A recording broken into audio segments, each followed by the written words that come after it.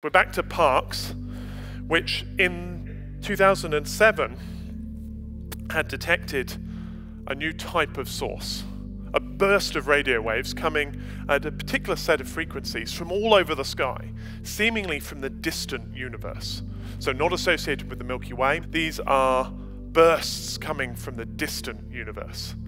And as astronomers, as we've established, are good at naming things, we've called these the fast radio bursts. They're FRBs for short.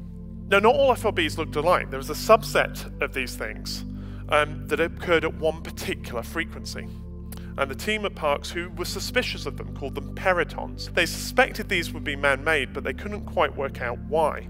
Only Parkes could see them. Other telescopes lacked the instrumentation, the expertise, the know-how, the chutzpah, the capability to see these exciting objects. And they were published in about 50 different papers over the years, until 2015. In 2015, a retired engineer saw some of these papers and said that he knew exactly what the source of these peritons was.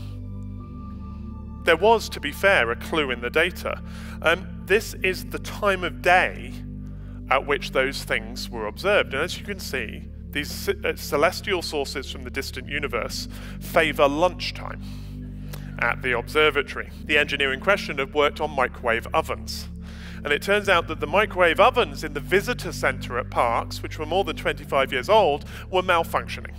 In particular, your microwave oven, if you open the door before it goes ping, which I have been known to do, I am an impatient person, it's supposed to stop producing microwaves for all sorts of good reasons.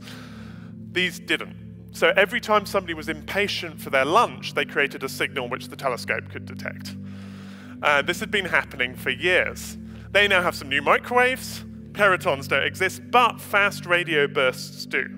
And we don't know yet what they are. They're mysterious sources that sometimes repeat but don't always, that mostly come from distant galaxies but once didn't, that appear at different frequencies. And we're just at the beginning of working out what these objects are.